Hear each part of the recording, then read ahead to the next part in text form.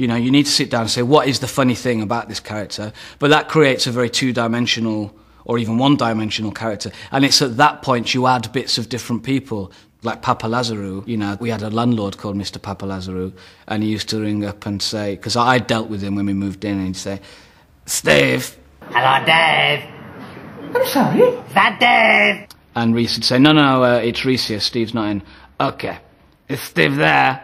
No, I think you've got the wrong house. Okay, is Dave there? No, Steve will be back soon, but I can speak to you. Okay, I want to speak to Steve.